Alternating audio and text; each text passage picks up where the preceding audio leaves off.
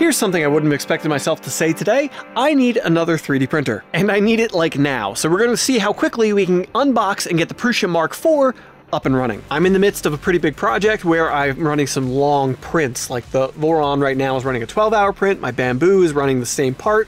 So I need another printer up and running, and I'm kind of lacking right now as I've been trying to get rid of some machines so I can replace them with these LDO Voron Trident and 2.4 kits, but I don't have time to build those right now. Luckily, Prusa sent over this brand new assembled Mark IV. I've just got to get it out of the box and running. This is the kind of thing I would usually do a live stream unboxing for, especially on the Mandic Labs channel as I'm trying to do more, but I don't have time for that right now. Don't poke holes in the logic of the fact that I'm making a video about this. Let's not talk about that. So I'm gonna start the stopwatch, see how long it takes to get this thing out of the box and printing something. Now I am gonna be filming this, so I might move the camera a few times and that might add a little bit of time, but hopefully not too much. Ready, set, go.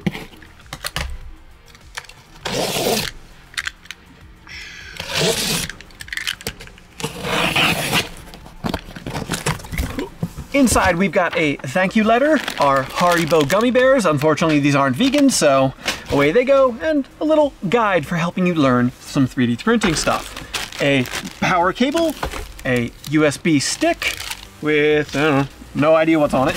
And then out comes the printer. Take the foam off of here. We've even got our test print already on the bed. Cool. Get the power cord plugged in here.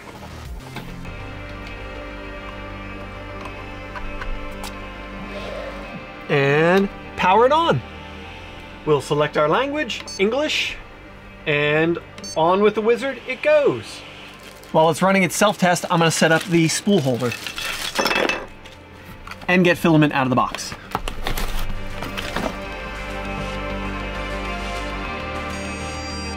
It just asked me to manually tap the nozzle so that it knew the load cell was reading properly so it can do its own Z-axis setup. Now it's test heating the hot end and the bed right now, which are both warming up.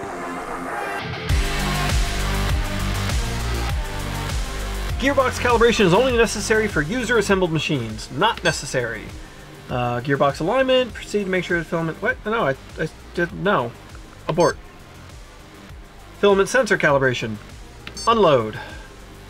PLA. There's currently a tiny length of filament in here, so it's heating up so I can remove this. Load the filament in. Continue. Remove filament. Filament sensor calibrated. Yay! Loading filament. USB stick.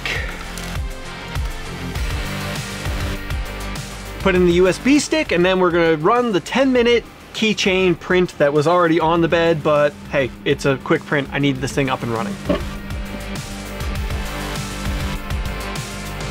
It's bed leveling for our first print right now. We are currently at 18 minutes and 20 some seconds.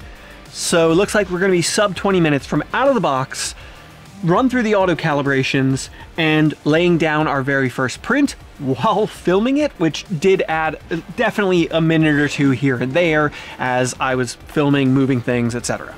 Just under 20 minutes, 19 minutes and 25 seconds till the first purge line laid down and the print begins. So not that bad in my opinion. With that, the Prusa Mk4 is ready to be part of this project. I am going to be printing ASA on this machine, and Prusa did send the enclosure kit to go with this. However, I don't have time to put that together right now.